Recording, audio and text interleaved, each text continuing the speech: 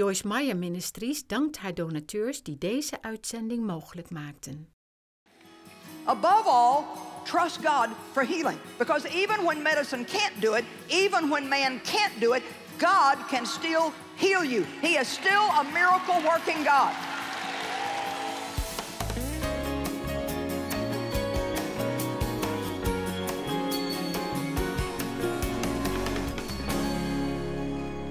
Faith has a language.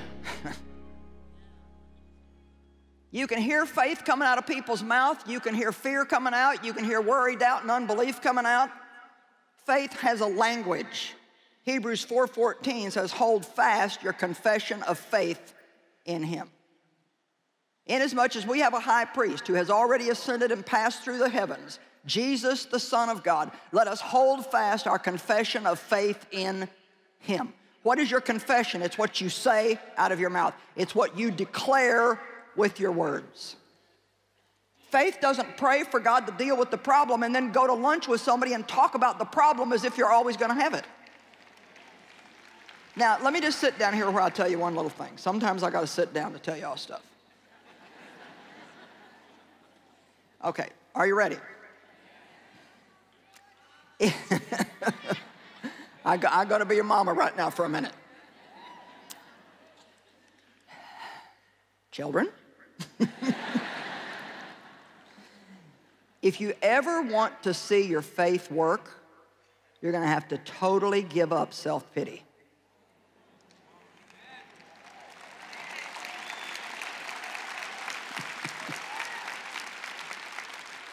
Because a lot of the reason why we talk the way we talk about the things we talk about is because we just want somebody to feel sorry for us. You say, well, Joyce, is it wrong to vent or to get comfort for a friend? No, but if you need to do it once, get it over with, and then go on. Don't make it a lifetime mission. Amen? And how many of you see that if we've prayed and we've really prayed in faith and we're expecting God and we believe he's working, then at least if we're going to talk about the problem, let's talk about it in a way that sounds like we think that God is involved in it and that he's going to be doing something. Let's don't just talk in a way that's going to try to get people to feel sorry for us. Amen? Faith has a language. I believe you're working. God, I believe you're working. I believe you're working in my children. I believe that you're working. I have prayed. You have heard my prayers. I have the word to base it on, and I refuse to believe that you are not faithful. I will see the end result of my faith. Amen? Yes, we get weary. Yes, we get tired. Yes, we have difficult days. That's why we need each other, and we need things like this to come together, and we need good music, and we need a good church, and we need good friends, because we got enough junk pulling everything out of us. We need to have people to build us up.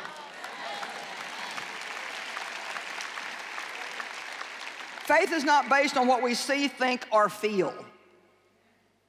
2 Corinthians 5:7. We live by faith and not by sight. For we walk by faith.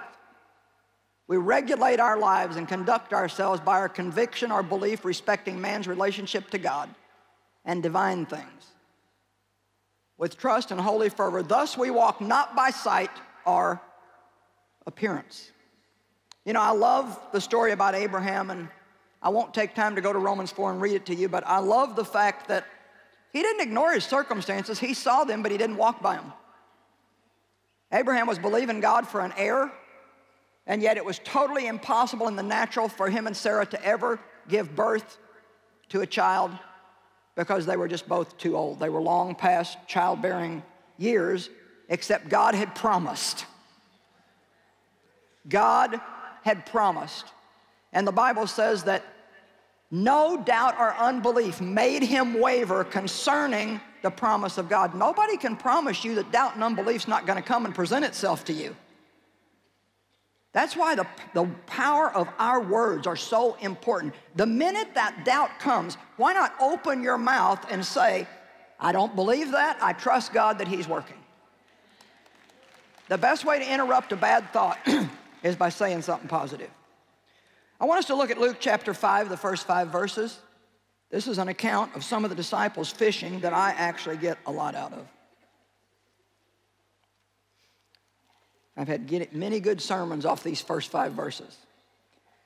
Now it occurred that while the people pressed upon Jesus to hear the message of God, he was standing by the lake of Gennesaret, the Sea of Galilee. So get a picture of Jesus standing on the shore of a lake. And he saw 2 boats that were drawn up by the lake, but the fishermen had gotten out of them and were over on the shore washing their nets.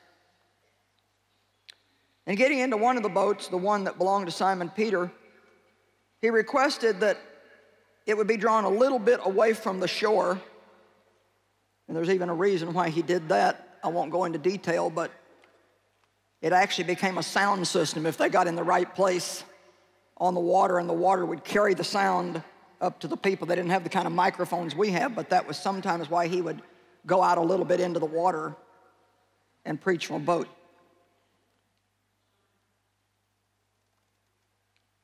He sat down and continued to teach the crowd from the boat. Verse 4, and when he had stopped speaking, he said to Simon Peter, put out into the deep water and lower your nets for a haul. Now I want you to watch what happened. And Simon Peter answered him, Master, we have toiled, we have worked all night, we are exhausted, we caught nothing in our nets. So before we even go to the next verse, what is Peter saying? Put out into the deep water? Lord, that's not going to work. We've already been out there all night. The fish aren't biting. It's like a fisherman who fished all night. They're exhausted. They've had no sleep. They're tired. Washing those nets was a huge job. If they obeyed God, they were going to have to get those nets back out into the water, get them all messed up again. They're looking at more work, and he said, this is not going to work. We're exhausted. We're tired. We've done all this. So in essence, what was Peter saying? I don't think it's going to work. I don't feel like doing it. It's not a good idea. But on the ground of your word, I will lower the nets again. But on the ground of your word, I will lower the nets again. He didn't feel like it. He didn't want to. He didn't even think it was going to work. But because God said it,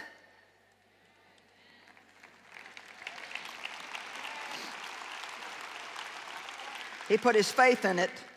And if you read the rest of it, it says, when they had done this, they caught a great number of fish, so many, in fact, that their nets were breaking.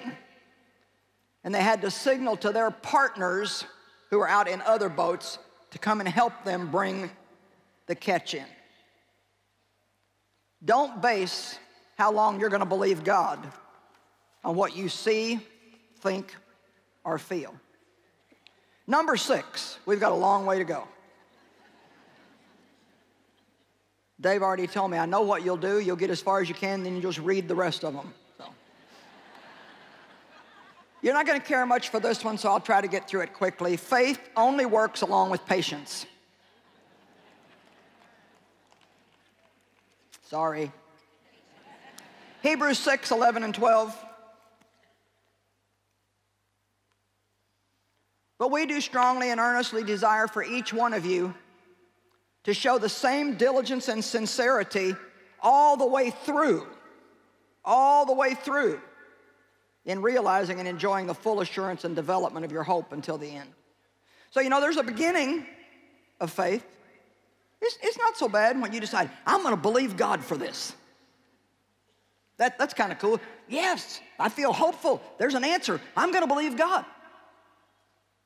But then there's day 2, 3, 4, 5, year 1, 2, 3, 10 years, 12 years, 15 years, you're not seeing much yet.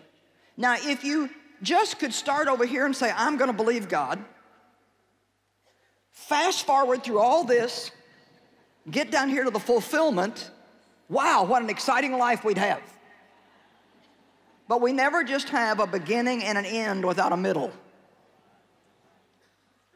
And a lot of you right now are in the middle of something, and you're not having much fun.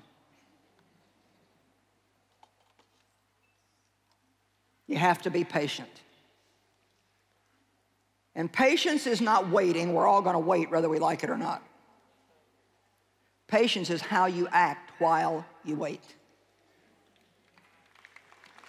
It's how we behave while we wait. So you can wait with expectation. You can wait with a good conversation. You can wait and spend your time being a blessing to somebody else. That's a cool thing to do. We're going to get to that point in a minute. Or we can just, well, I'm going to give up. I just can't do this anymore. I'm just going to quit. This is not working. Then you have to go back and start all over again. Okay, God, I'm going to pray in faith. I believe you can do this. Get 2 months into it. I just can't stand this anymore. I don't know why this is taking so long. I just quit and give up. Then you got to go all the way back to the beginning again. Come on, is anybody hearing me? How about way up in those I see you back in those very back seats. I mean, there are people all the way up in the rafters. Look at that.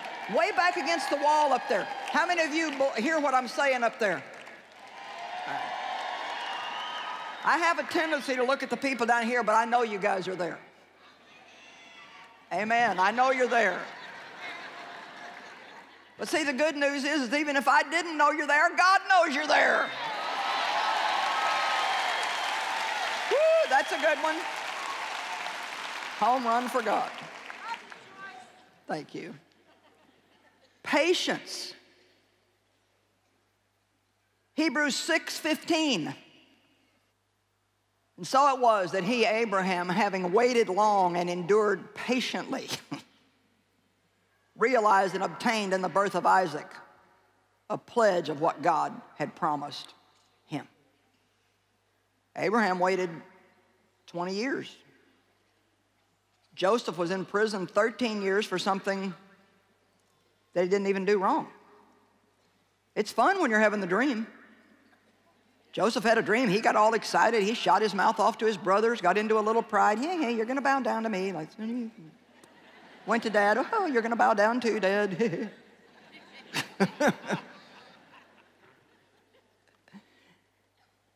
He needed a trip somewhere on the backside of nowhere. Come on.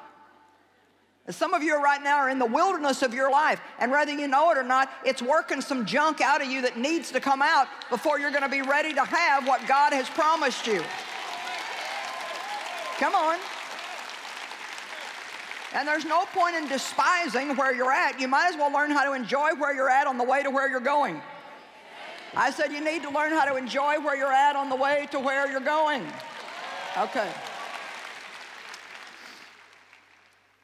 Number 7, faith only works and is energized by love. And this is a 10-part series right here. What kind of a love walk do you have? How much do you study love? How well do you know the scripture on love? How do you treat people? How many people are you mad at? I hear those little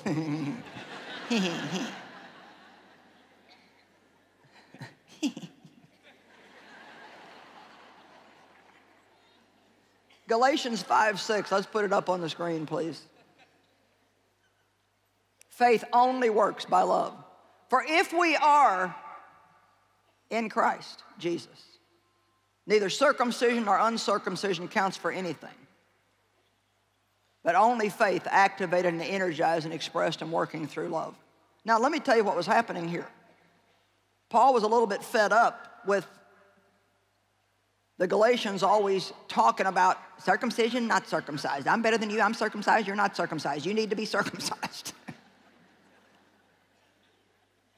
I think Paul was saying, just quit being so nitpicky about all the rules and regulations of religion and just get busy loving each other. Come on.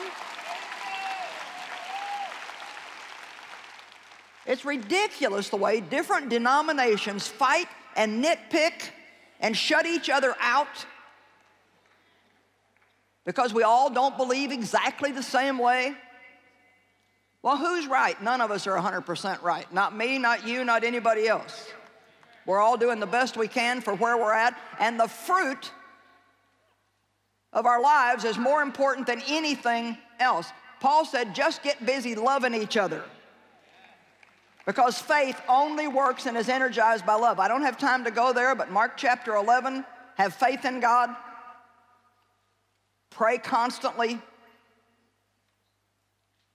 When you pray, believe. And if you have anything against anyone, leave it, let it drop, let it go.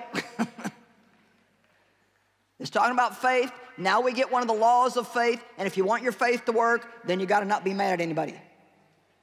Faith only works by love. My goodness, you have to work with the Holy Spirit to keep a strong, vibrant love walk. It's not easy to get up every day and get yourself off your mind and think aggressively about what you can do for somebody else. Especially if you've got your faith out here for one of the promises of God, you need a breakthrough, you need help in some area. You're waiting, trying to be patient. You're so tired of it. Now you got this lady preacher telling you keep your mouth shut, don't feel sorry for yourself, be positive. I'm so tired of this, Now I'm saying that while you're waiting, forget about yourself, get out and love somebody else. You're like, why did I come here today? So you can finally see your faith work.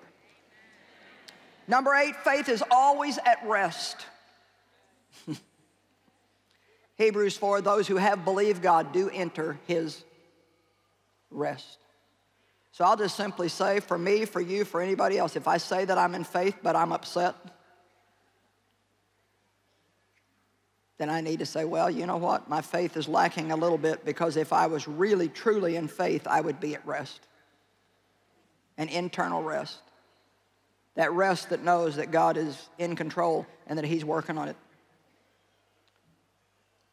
Faith needs to be released. It's a force that's in your spirit, and it needs to be released. Remember when I told you in the beginning of this teaching that there was a time in my life when I was only releasing my faith for the forgiveness of my sins and to go to heaven someday when I died? I wasn't releasing my faith in any other area. I wasn't releasing my faith to to be healed from my abusive past. I wasn't releasing my faith to do anything for God. I wasn't releasing my faith to be used by God. I wasn't releasing my faith for finances. We just barely got by all the time, even though Dave and I have been tithing since the day we got married, because he was taught to do that in the church that he grew up in. But you know, you can tithe and tithe and tithe, and I believe that you'll get some results. We've never not been able to pay a bill, but I can tell you what, if you want to get into the realm that God wants you in, you need to release your faith with your giving. Faith always brings results. Number 10. It always brings results. If you don't give up on your faith, if you hold fast your faith, it will bring results. I can't tell you how long it'll take, but it will bring results. In Luke 17:19, the Bible says your faith has restored you to health. Oh, I wish I had the time to jump all over this, but let me tell you something. If you need to take medicine, take it. If you need to go to the doctor, go. But don't do anything without trusting God to bring healing in your life. I don't believe there's any medicine or any doctor that can help us if we don't have our faith in God to make it work. Jesus is our healer, and I believe that all healing comes from God. There's no healing apart from God. And even the wisdom that the medical profession has today, they got it from God. And it's a good thing he gave it to them, or we'd all be dead. I wouldn't go to a doctor without praying about which one to go to. Don't take that medicine without praying that God will bless it and anoint it and make it work.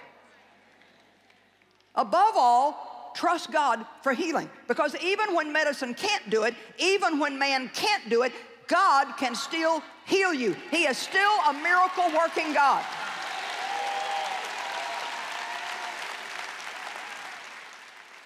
Number 11, faith protects us from the fiery darts of the enemy. Woo! Ephesians 6 says, lift up the shield of faith. It didn't say drag it around behind you. Come on, as soon as a fiery dart comes at us, the first thing we need to say is, I trust God.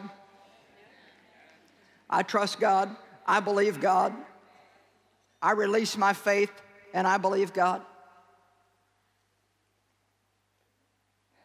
Number 13. 12. Ha ha! You caught me. All right, number 12, we receive all of God's blessings through faith. We're made right with God by faith. We're justified by faith. We're sanctified by faith. We're redeemed by faith. We're forgiven by faith. We do great things for God by faith.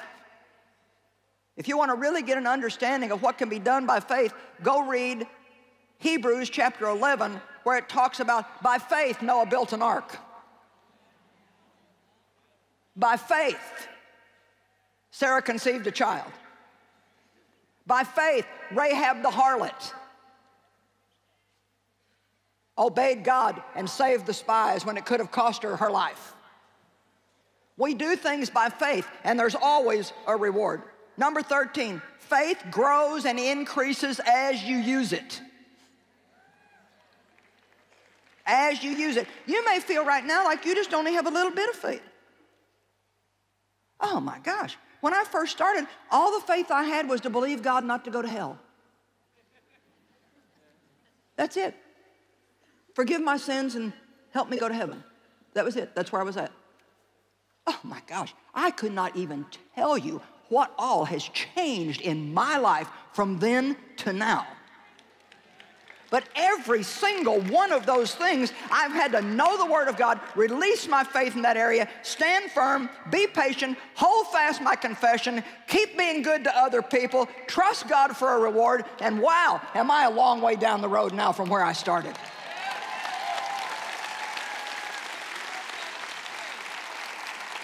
You say, well, how long have you been at this? About 37 years. Oh my gosh, I just got saved last week. No. Don't do that. Say, well, thank God I'm on my way. Thank God I'm on my way.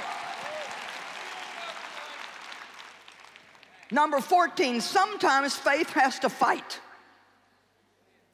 1 Timothy 6:12 says, fight the good fight of faith. 1 Peter 5 says, resist the devil at his onset. Stand firm against him. Why do I mean that faith has to fight? Sometimes, to be honest, you're going to have to use your faith to go after the devil.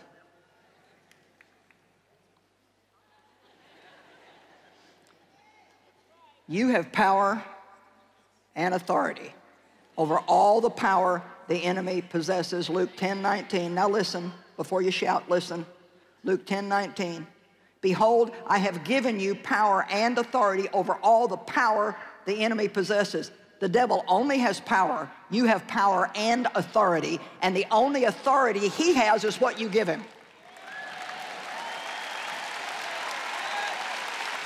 Amen? That's another 4-part series. And number 15, ha, ha, ha.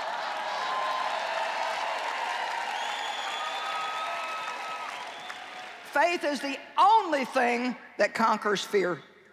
And fear is so prevalent in the world today. The Bible says that in the last days, men's hearts will fail them for fear.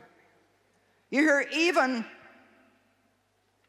Christians that have been in the kingdom of God for a long time talking about how afraid they are about the conditions in the world today. Well, I'm not afraid. I don't know what's going to happen. I don't know if I'll always have all my creature comforts. If I'm going to be afraid for anything, it's all the people that are lost. So I want to keep working as hard as I can, trying to get the good news to them while I can. And I want to be informed, and I want to do my part. And I'm not going to stick my head in the ground and act like there's nothing bad going on, but I refuse to be afraid of it. You know why? Because if God has chosen you and I to be alive in this day and hour, then we're up for it. We've got what it takes. Amen?